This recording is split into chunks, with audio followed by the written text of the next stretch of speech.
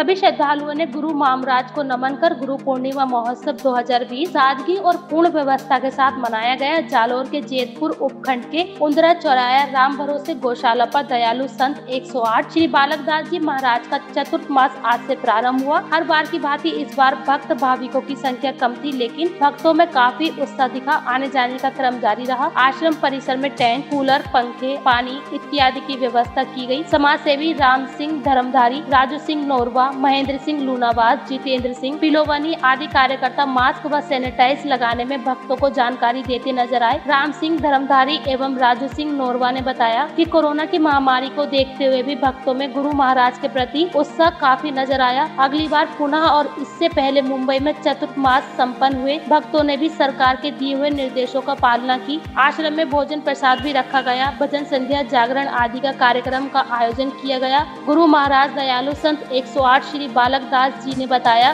कि भक्तों की सुविधा के इस बार गुरु पूर्णिमा आश्रम में ही आयोजन रखा गया है, ताकि कोई भक्त दूसरे शहरों की यात्रा से कोरोना संक्रमित न हो। मास मनान लाया था, पब्लिक खूब आई है और कोरोना के हिसाब मतलब पब्लिक थोड़ी हमके कम आई है।